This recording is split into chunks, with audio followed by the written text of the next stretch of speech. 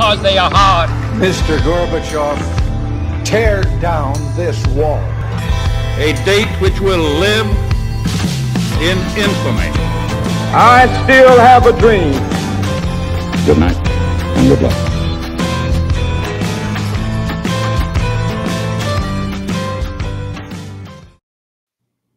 Hey, it's One American Podcast Live with Mark Eglinton, and we are going to talk again. This is the second time he's been on the show. We're going to talk McAfee. The only difference between this time and the last time that we spoke is I have had a chance to read the amazing book, No Domain, the John McAfee tapes by Mark. And man, I got to tell you, dude, I finished it this morning. What great work. Absolutely. And I'm not just saying that because you're on the podcast, because if it sucked, I just wouldn't have you on the podcast. It's actually good. I'm that desperate. I probably would come on. But here, I appreciate it. Really appreciate it. Man, I tell you what, and not only was I impressed with the story, in hearing John's responses to all your questions and your conversations, but the actual writing was so good. It was so easy to read. I loved the excerpts at the throughout the book, at the beginning of many of the chapters and at the end. Yeah. And I just think that you really put together something really timeless and special here, man. You did a lot of honor to his life, and you know, it's regretful that he can't read it, but I know that he would be proud of what you've done, man. Yeah, I think so. And you know, one of the difficult things to explain is that when I was doing this, I didn't know that I'd be in this position. I think I discussed this with you last time I was on. I wasn't writing this book thinking John won't be here. In fact, I was writing this book thinking he would. And that's not to say that that there's anything I would have changed. I mean, people have asked me, would you have done anything differently if you knew that John wasn't here anymore?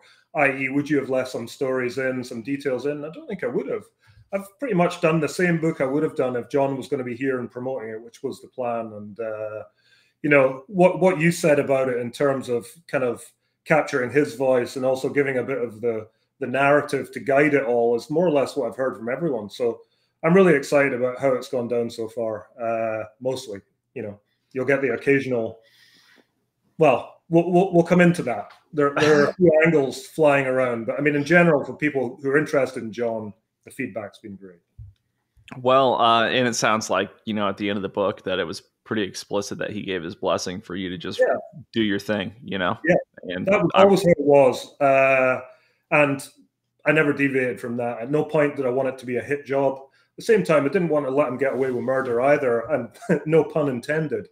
But, you know, I didn't want to, I mean, one of the it's not a criticism, but one of the things that people have said is, you know, if John had done an autobiography, it would just he would have just run away with it and spun all the stories he wanted, and you would have very little pushback on that.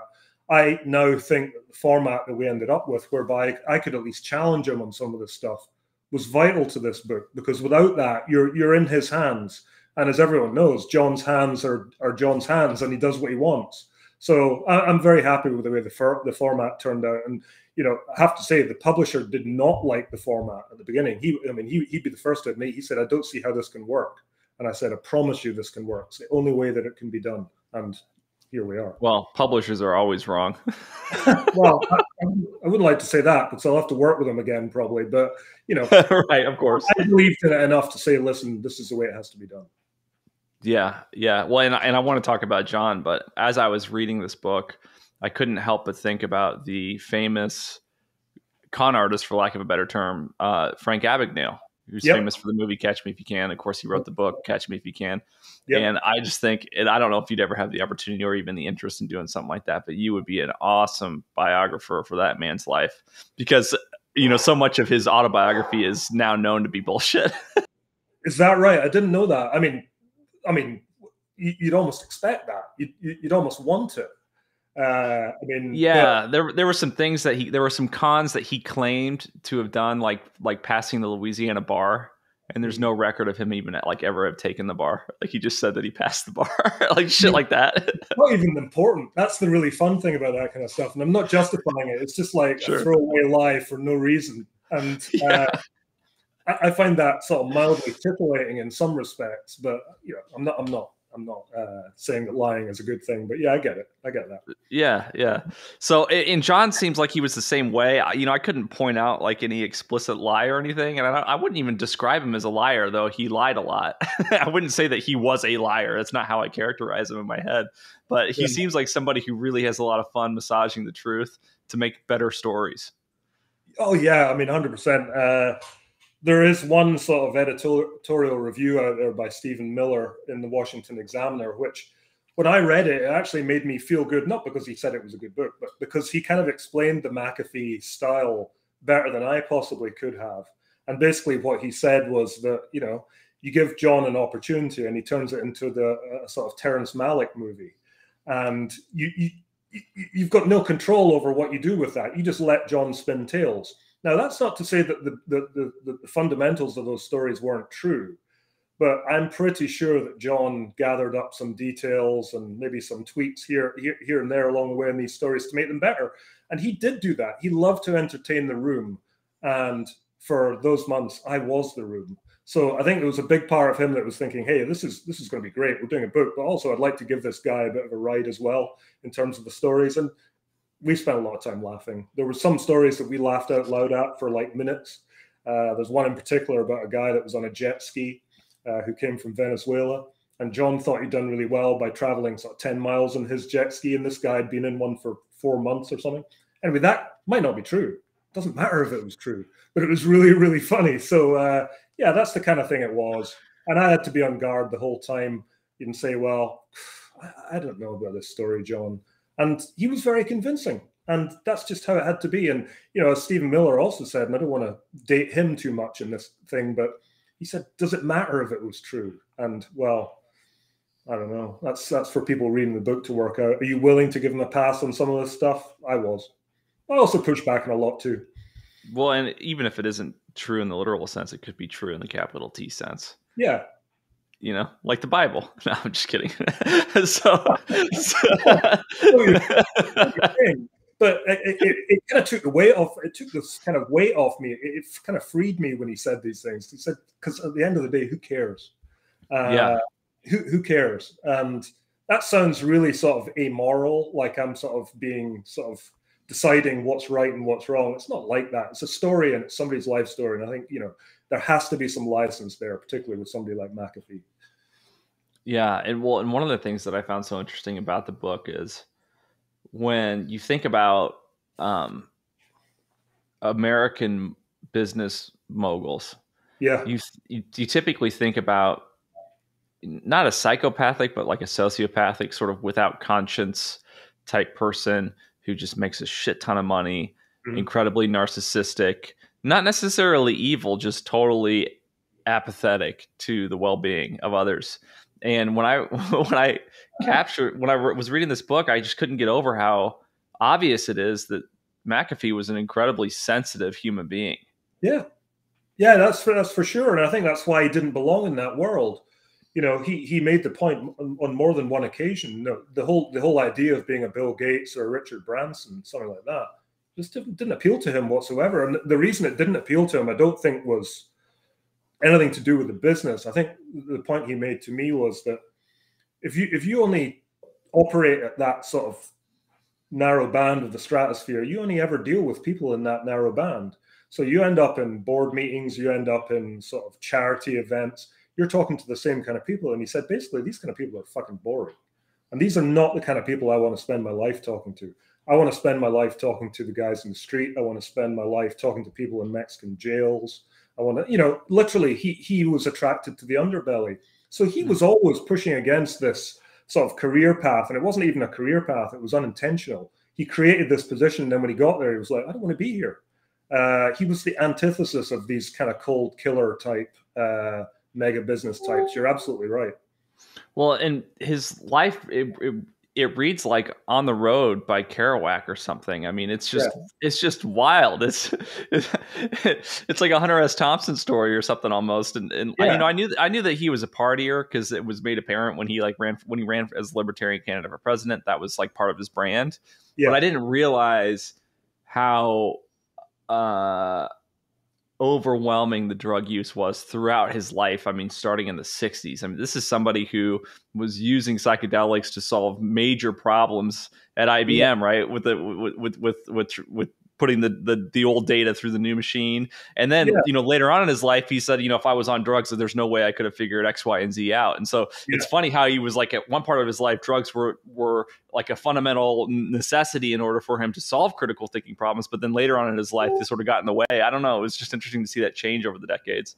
Yeah, I think that the interesting point you made to me, I was quite fascinated by the whole idea of when sort of how Silicon Valley came to be and that whole world. Meth. At that time. Yeah, I mean, it never occurred to me even once that speed and amphetamines and all these things were almost vital to this stuff happening, because he told me that there was so much to do and so little time to do it. If you weren't amped up on something that was keeping you up for 18 hours a day, you would have never got this stuff done. He said it was fundamental to be on some kind of stimulant throughout those years. And, just like anything, gets out of control. Guys became dependent on it as he did.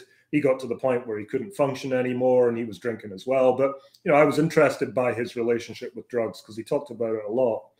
And I often wondered whether it was that sort of age-old addict thing where they say, well, I can stop at any time and I decide when I'm on it and when I'm not, because he gave me a bit of that. And I don't think it was that with him. I think John genuinely did understand drugs and what the part they could play in his life. And he just selectively used them for what he wanted. And that included in later life. I think he used, later life, he used drugs in combination with sex a lot. Quite openly admitted to how important that was and how much it enhanced sex, and wanted to go into quite a lot of detail with me, which I really didn't want to hear. I can tell you exactly what drug to take if you want to feel like you're God, right? In the middle of the sexual act. I don't want to hear that. I'd take your word for it. But, he had it all kind of lined up, and I thought that was good. And it definitely didn't seem like someone who was kind of living this love-hate relationship with drugs all their life. It was somebody who almost understood them well enough to know when they're needed and when they're not. I was fascinated with, and it's a sensitive subject, so I want to be delicate and thoughtful in how I approach it. Sure. But as someone who didn't know him, and as just a layman who's interested, when you're reading the story, there's the looming end that of his suicide, alleged suicide. And so, I asked you the last time you were on the show whether or not you thought that, he actually committed suicide, and you said that you had mixed feelings about it. And, having read this book, this was a man who was surrounded by suicide in his life. Yeah. With his father, with Dennis. Yep. And it seemed to me, and I'm not an expert by any means, but as someone who is totally unattached, and I want to be sensitive to your feelings, since he's your friend, that it seems to me quite plausible that that's exactly what happened. Yeah. I mean, it's been how long since we talked about it? 7 months. At the time, I was ambivalent about it. And if I had to sort of say how I've felt since, I would say that my sense has moved more towards what you're saying. Yeah. And simply, I mean, the gut feelings that I had at the time, I mean, I know on one hand I said, oh, John had a life force, didn't want to die, all that stuff. Totally. No doubt about it. But everybody has a kind of breaking point.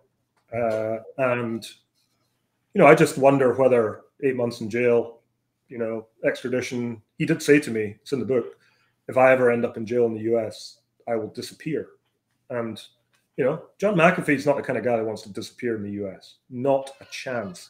That would have been his worst nightmare. End up in the US, it'd almost be sort of ignominious, an ignominious end. Like, giving the US the finger for years, and all of a sudden you're dragged back there and thrown in some super prison. Right. He doesn't want to be Assanged. Absolutely not. I couldn't see that. So the suicide stuff with his dad was, well, his answer surprised me. For anyone that hasn't read the book, I don't mind spoiling it by saying that he was happy. Yeah. Yeah. I asked John, how did you feel? Expecting a sort of outpouring of emotion. He said, well, actually, it felt great. And the reason it felt great was because his dad was abusive and his dad controlled him, and he felt that this was the moment where all that would end. And it was.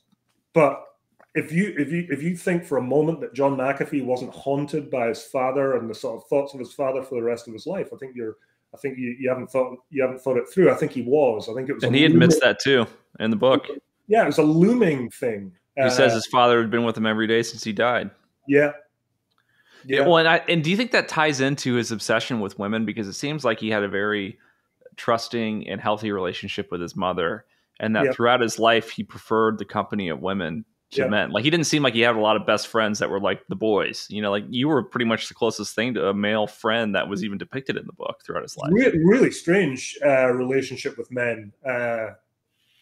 He was almost like, I mean, you would expect, looking at him, the way he dressed, the way he behaved, for him to be a kind of jock type guy at the bar, drinking, you know, that kind of stuff, the sort of typical male thing, which it's not something I can do, but you know the type. He wasn't that type at all. He was the antithesis to that. And again, his company was women all the way through his life, wherever he was. And, you know, the only men he sort of dealt with were the men he had to deal with, whether that be in business or, you know, the guy fixing his roof in Belize or whatever it was. The rest of the time he's gravitating towards women. Whether that was something to do with his maternal relationship, I don't know. I really don't. But it seems to make sense. He reminds me so much, and I don't know if you've picked up on this, man, but did he remind you of Bukowski? Yes, of course. He was like the tech Bukowski. Yeah. No, because Bukowski was the same way. You know, he lived a very like vagabond sort of lifestyle, always surrounded by women. And he really truly, I gathered anyway, he really truly loved each of these women, whether it's Olivia, whether it's Janice, whether it's Linda, whatever. He really loved them deeply, but in the end, it seems like he was inevitably too difficult to be with, and they always sort of left. And he was like, okay, you know, and sometimes they would pop back in later chapters in his life. But it's just so interesting to see that devotion from him juxtaposed to the inevitability that they would have to just leave. Yeah, and he explained it himself, because I said to him, why'd you do this? What is all this? And he said, well, there's two sides of me. You know, there's a side of me that when I'm in love with a woman and I want to be with her, I'm the most attentive guy in the world. I'll do everything. But he said, in the back of my mind, I'm always thinking, don't lose this woman. Don't lose this woman. And I think that was the possessive side of him. I think he had that. And he said the other side of him was when the woman wasn't around. And, you know, when a woman's not around, he goes looking for sex and, you know, and gets into trouble. And I said, you know, which one's the real you? And he said, well, both. That's the point. I think he understood all that. And I think genuinely, without exception, he did love all these women. And in fact, one of the most shocking moments in the whole book was his reaction to parting with the two girls he was in Belize with. Because, I mean, we touched on some difficult subjects: death of father, death of nephew in a tragic accident that John was sued for, etc., etc. I never saw him as upset as he was when he described leaving these girls in Belize. The guy was sobbing on Skype in front of me, and I was sitting there wanting to put my sort of hand on his shoulder, say, we're going to be all right. And this went on for minutes. So where that sort of profundity of attachment to women came from, I don't know. But he was very guarded when I asked him about his mother. That's one time he shut me down, actually, because I remember asking him, you know, when your father died, did your mother have other relationships? And he really slammed that and said, please, let's not discuss my mother's relationships. I was like, okay, that's quite an interesting reaction, because he'd been very open about everything else. That was one place he didn't want to go. And I found that interesting, even though he was later told by voices to kill her, which, well. But, you know, he was met by a friendly Bible thumper on the road, right? That's such a crazy story, too. That's one of those that you almost wonder if it's true. It seems like something out of like a magic realism novel where you drive across. His family didn't like it that you published his story? They denied that story. His daughter, she said it didn't happen. How she knows, I don't know, because she was 2. But yeah, they said no, that didn't happen. It's one of those things. Maybe it was all one giant metaphor. Yeah, I thought about it. I mean, he did have a drug trip. There's no doubt about it. He did have a massive overdose. Maybe his perception of what happened in that overdose was what he told me he thought happened, and actually it didn't. Or maybe it did happen. We'll never know. He thought he'd taken LSD, right? And it was like MDMA or something? DMT or something like that, which I've never heard of. And he told me that what happened is he took it and nothing happened. And he said, I just kept taking it until something happened. And of course, the delayed aspect of those things is there anyway. So he was one of these guys who would massively overdose on these kind of things. And I genuinely think it was just a frightening trip, running into St. Louis, hiding behind trash cans and stuff. I mean, it was just off the rails. But sure. Great narrative. Well, I've had friends who have gone too far down the psychedelic road, and they've, for the most part, been okay, but sometimes it's taken 12 months. If you have a bad trip on LSD, you take too much, or it's bad LSD, they can really mess you up. I mean, I have one acquaintance that thought he was a woman for a year, and this is somebody who was not transgender. Yeah. I mean, it's just like they took a bunch of acid, everything changed, and it took a year to snap out of it. This wasn't flashbacks, intermittent flashbacks. This was constant, personality change for a year. Yeah. Yep. That's crazy. I mean, John told me he had a couple of flashbacks. There was one he had in a bank somewhere in Colorado 25 years after the overdose, which was crazy. He was grabbing on pillars and stuff. It just went absolutely it would kick in. It would kick in again, like he was. Yeah, I've heard about that. Like it can store in your spinal column and crack. Something like that. He said, he occasionally has sort of flashbacks. So I mean, yeah, I think it happened. I mean, the story's crazy. He picked up two hitchhikers on that trip who basically said, just stop the car. Don't care what you do, just stop the car. I'd love to know where they are now. If they can remember this crazy guy driving to Tennessee from St. Louis. So one of the things that's really interesting about the book is his story of having an ironically religious experience reading Darwin's Origin of Species. Yeah. And, it's funny to me because he's an incredibly scientifically minded person. Yeah. And he's not one to give into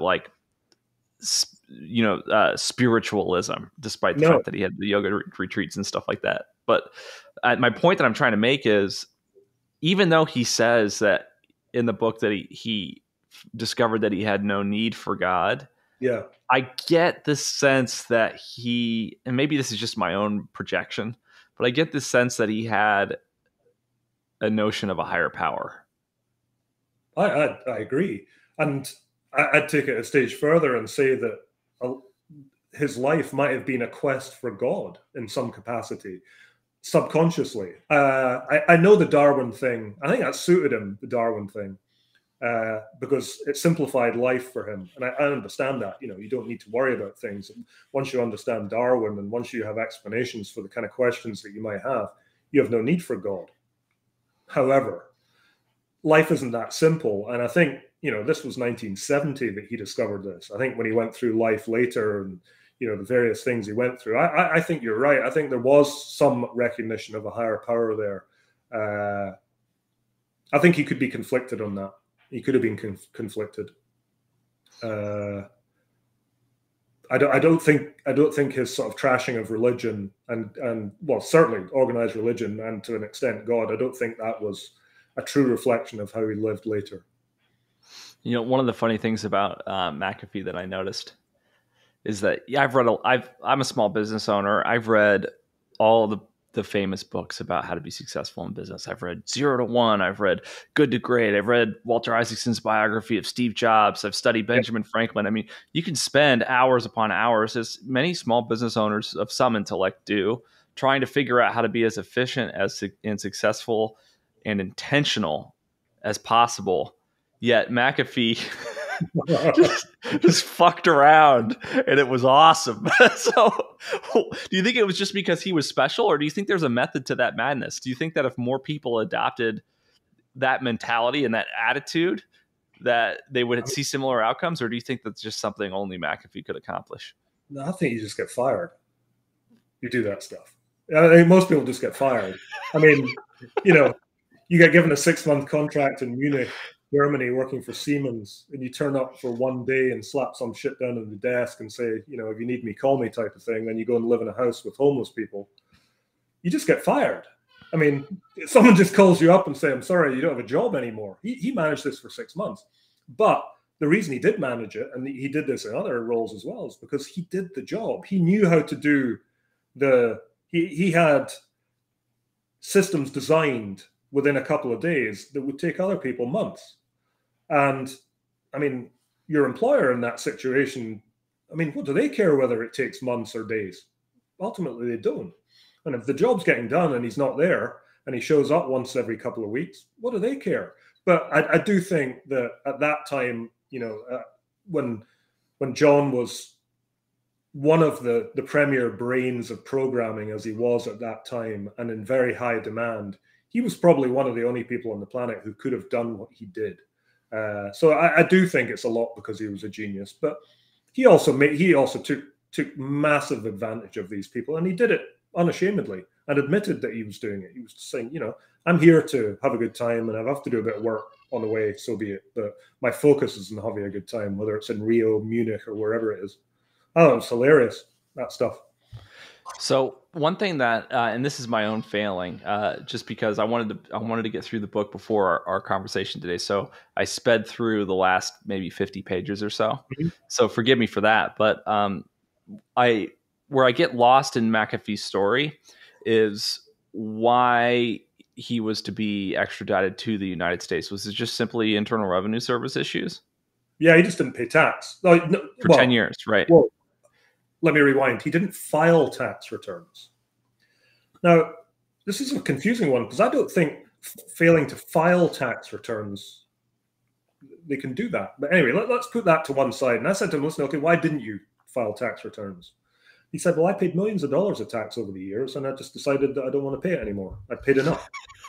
And, I was living in Belize or I was living in Hawaii. I wasn't driving on American roads. I wasn't getting the water from, American, water supplies. So why should I pay tax?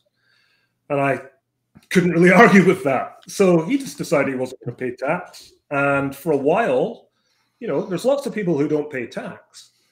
And I'm not going to say it would have been different, but it's one thing not paying tax. It's another thing going out there as he did and basically rubbing the IRS's nose in the position by saying, yeah, I'm not paying tax. And here's how you don't have to pay tax either, by getting involved in the whole crypto conversation. I think that was his downfall. And I think he knows that was his downfall. That was a step too far. I mean, you become a problem when you're someone like John McAfee, when you've got 1 million followers on Twitter.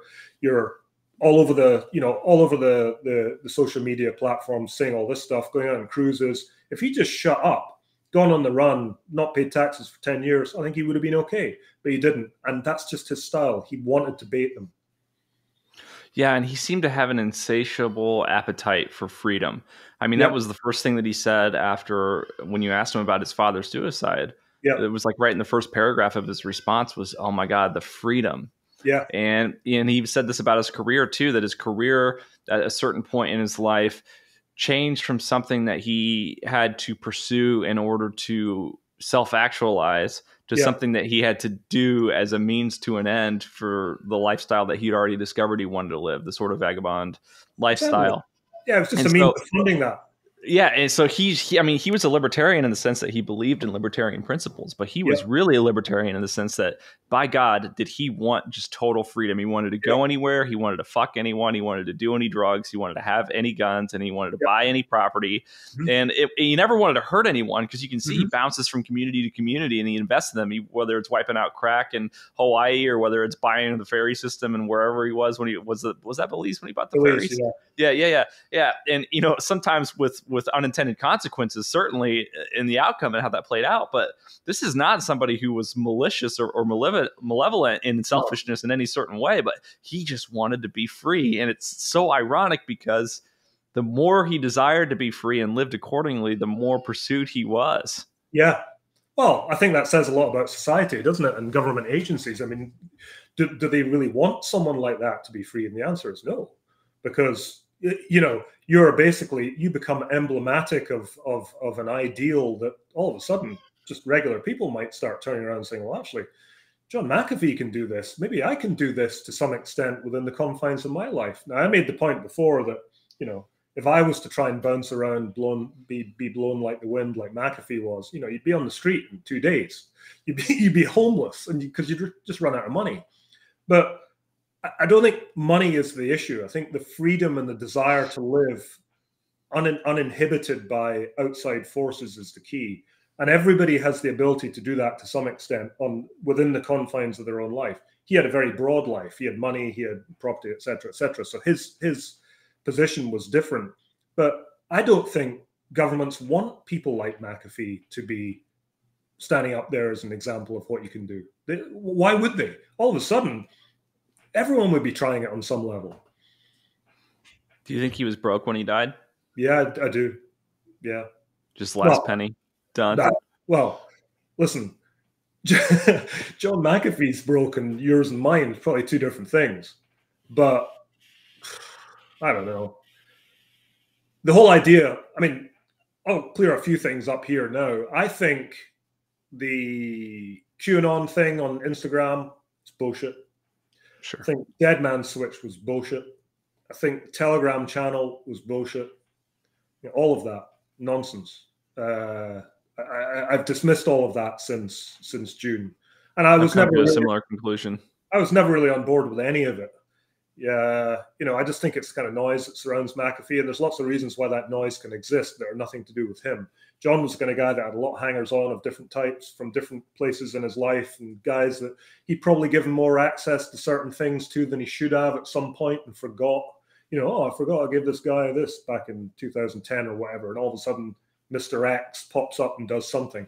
I don't know. But all I'm saying is I think that was all nonsense. Similarly, I think the fact that the suggestion that he had a ton of crypto hidden away was bullshit as well. I don't think that was because he literally couldn't find me $5,000. And he did. It took him weeks. Nothing wrong with that. I was very grateful he got it. Yeah, that's interesting. So what would you say? This is like the impossible question, man. What would you say is your one takeaway with this experience? I don't know. I don't have enough distance from it yet. I really don't. Yeah. I really don't. I'm so immersed in this still. And, you know, I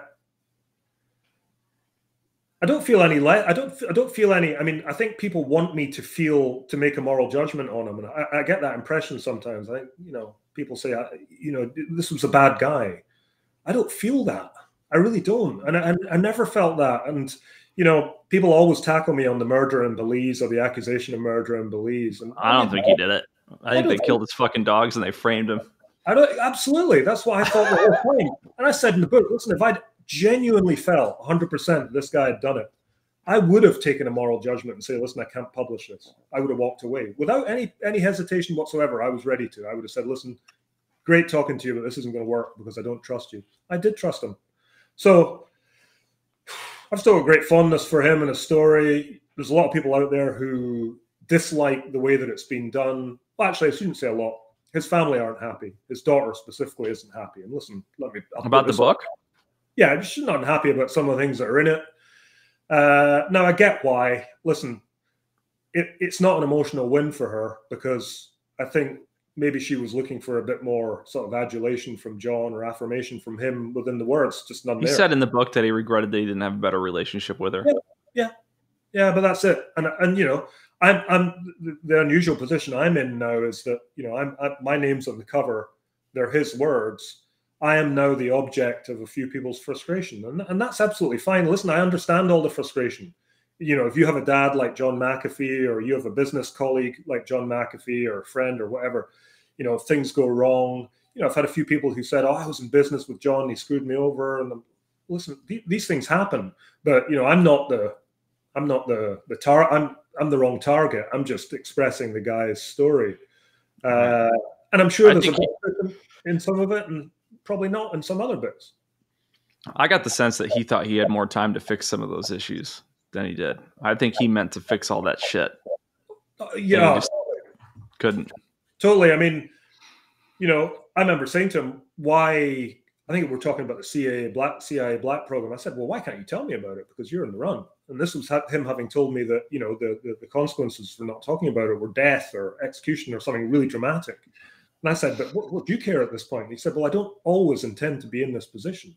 I intend to, you know, resolve the legal stuff, maybe get back to the US, maybe do, you know." I think in his mind, he saw his position as a temporary one. And that's sad. That makes me feel sad because it makes me feel that the guy still did have some hope, certainly when he was speaking to me. Now, whether that hope was obliterated by prison, and whatever was going on in the background legally, I don't know. But certainly he had hope when I was talking to him, because the plan was, he said, promote this book when it comes out. That was the plan. Sure. Well, and the fascinating thing too, reading the text, was his position on the CIA. Yeah. It's the whole need to know aspect of the CIA, and he adamantly believed that the CIA was actually running the show in the country. Yeah, 100%. Yeah. And he used the Iraq War example. I don't think it's the first person to use it. But, he made the point that, everything that's going on in countries that we're not really sure about, all of a sudden something happens, a regime change or whatever, 9 times out of 10, the CIA will be on the ground in that country doing something for some reason that we may not know about at that moment when it's happening. But those reasons will become clear down the line. He seemed to be abnormally clued up about that, how all that worked. And the reason for that was because he still had contacts in the CIA. He had this weird sort of schizophrenic relationship with them, whereby, someone was tipping him off about pursuit, and someone else was giving him help. So I think he did know. I don't think it was paranoia. I think he had his ear to the ground when it came to that kind of thing, and obviously he had a couple of people who wanted to help him. So yeah, I think he knew what he was talking about. Do you think that his perspective on the United States politically was that it was hopeless long term, or do you think that he felt that it was going to be okay? That's a broad question. I'm sorry, but no. The whole CIA thing can seem very hopeless when you look into it, because there's no accountability there. Did you ever talk to him about politics per se, or was the brunt of your conversation primarily just about his life? We didn't get into too much politics. He threw in the odd breadcrumb, like, hope Trump doesn't build the wall. That was one that made me think in my mind, okay, maybe you're an anti-Trump person, but I don't think that was the case. I think John was quite apolitical, and that's quite ironic, because somebody who wanted to run as a Libertarian candidate, but that was nonsense anyway, just to be clear. I mean, it was just fun. But I think John kind of, I don't think he was on the left or the right. I think John was like looking in on a bubble from outside it and just sort of observing. I don't think he wasn't a centrist either. He was outside it. And I don't think John had a particularly pessimistic view on anything. That's one of the things that struck me. I mean, 75 years old, you're on the home stretch. I think he was still pretty optimistic. And I never heard him say, America's screwed. It was more a case of, people need to accept what the realities are. Now, whether they are the CIA run the show or the president's a puppet, which he told me, he said you could just drag some vermin off the street and put him in the chair for 4 years, would be the same thing. I think that's just, it's not hopelessness. It's just accept reality.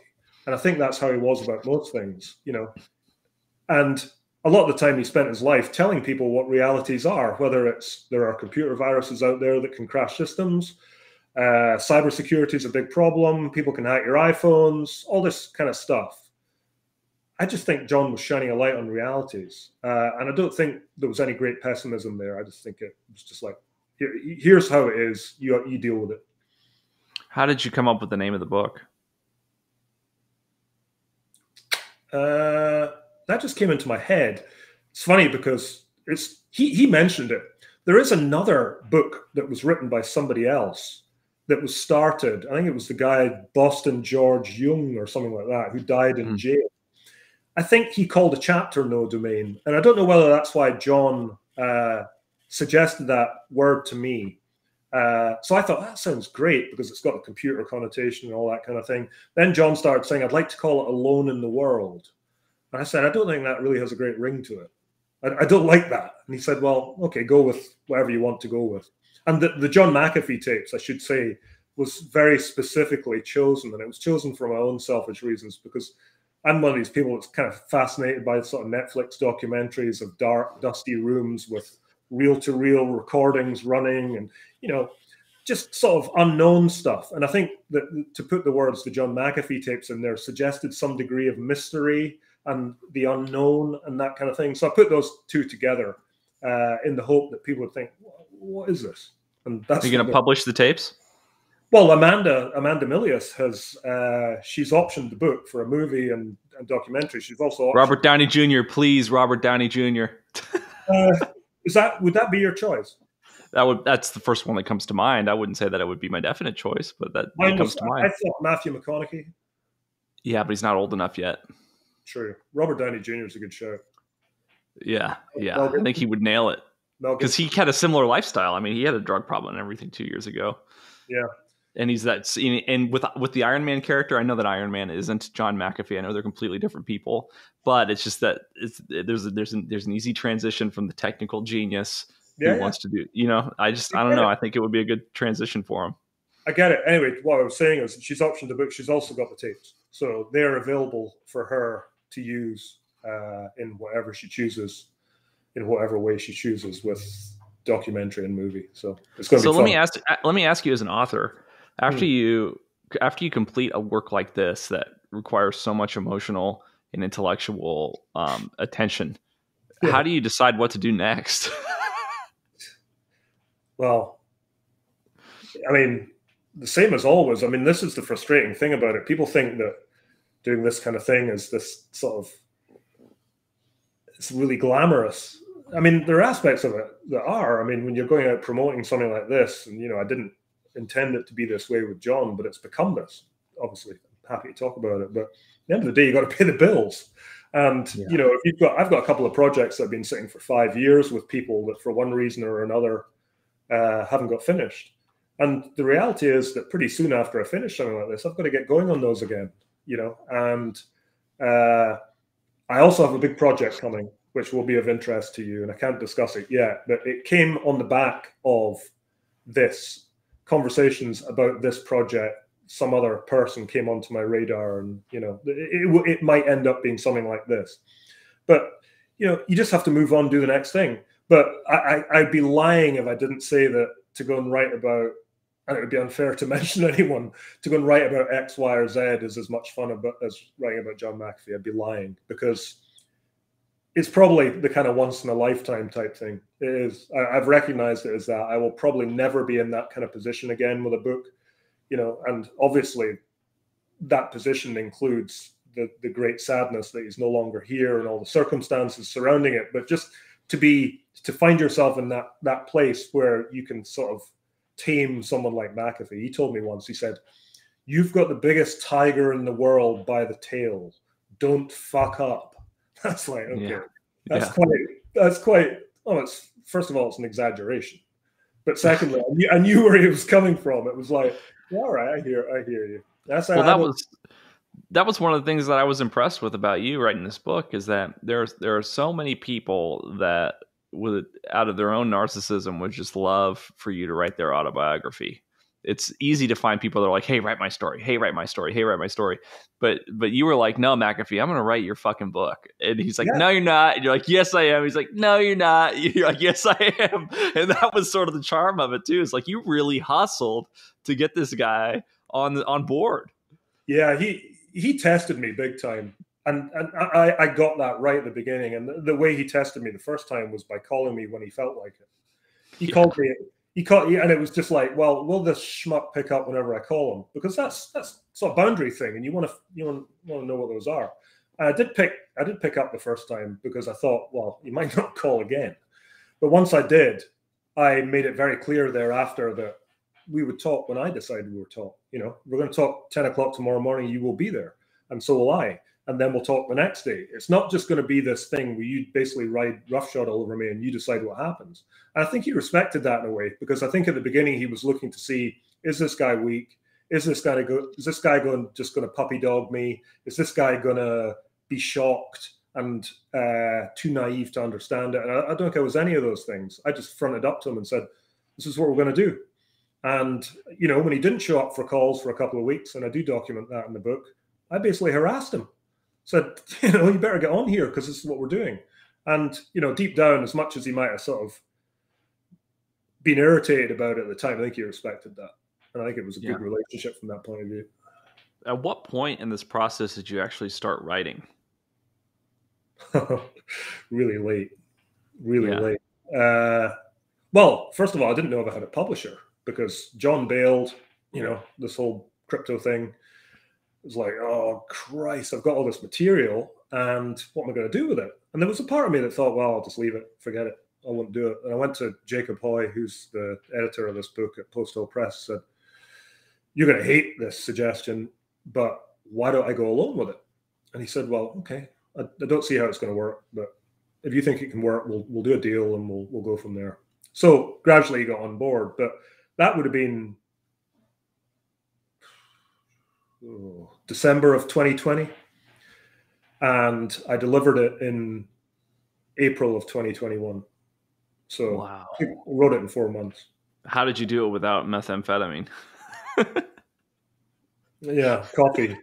Coffee, that's as much as I got. But I mean, that's not fast. I've done some books quicker than that, but 4 months was pretty intense. And it was amplified by the fact that I had 3 other books that were kind of converging at various stages of completion at that time as well. So 2021 was crazy for me in terms of getting stuff finished. But yeah, McAfee was top priority. And it's really easy to write a book like that because it's so exciting. It's not like you're trudging through tedious stuff, or not to say that any books I've done have been tedious stuff, I hope not, but you do catch yourself in the moment and think, this is fantastic material.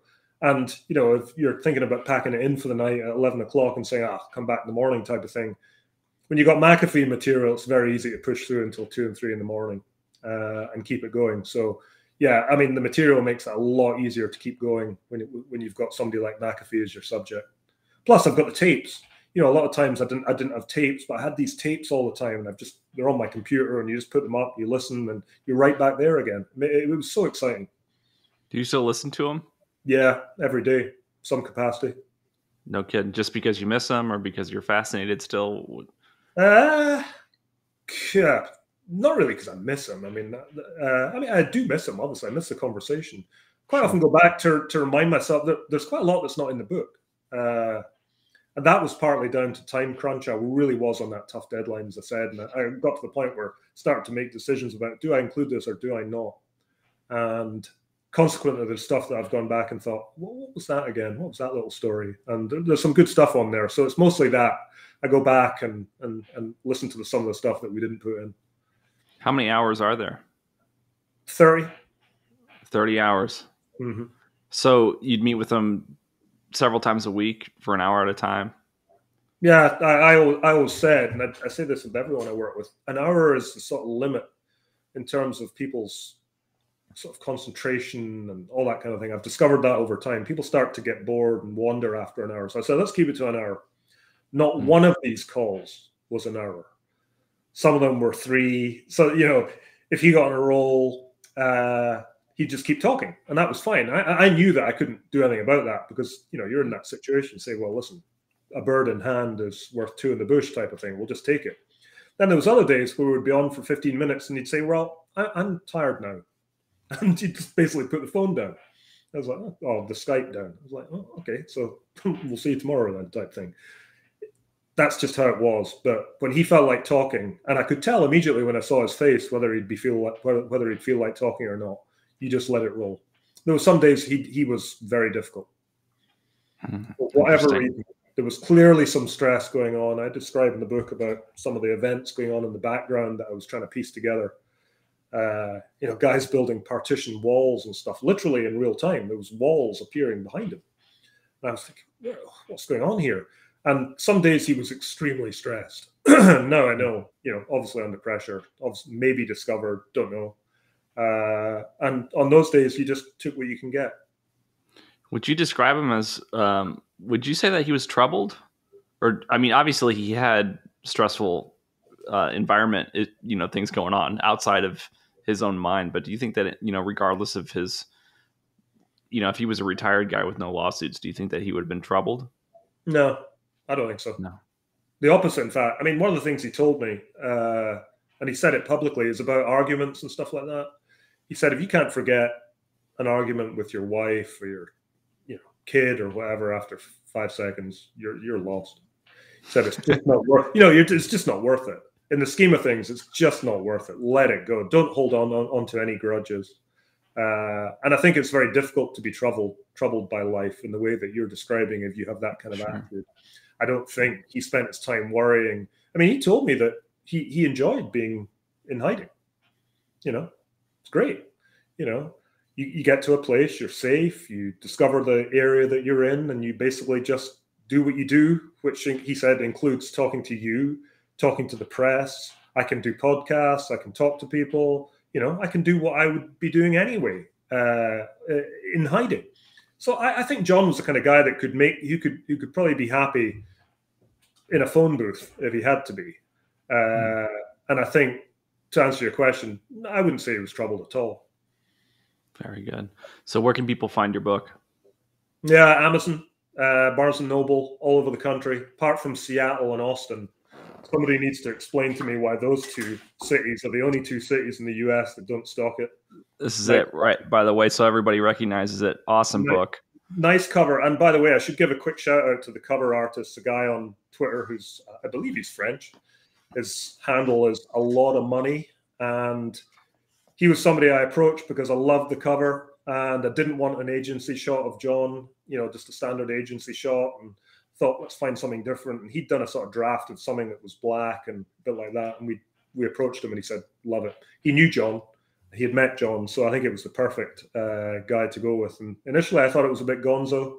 Didn't like the colors. Thought it was a bit garish. Now I kind of love it.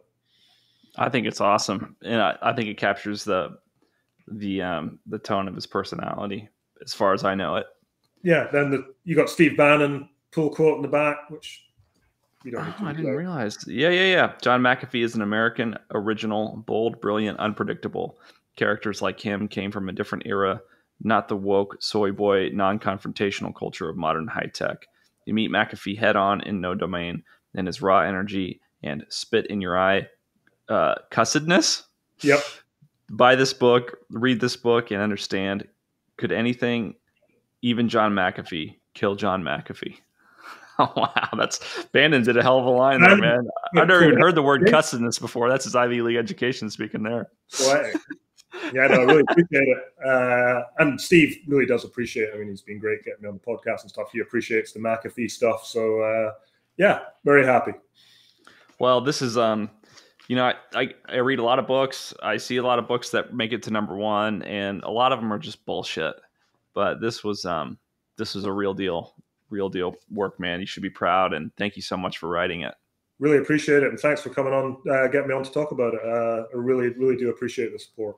You have an open invitation on this show, man. I always love being with you. Likewise.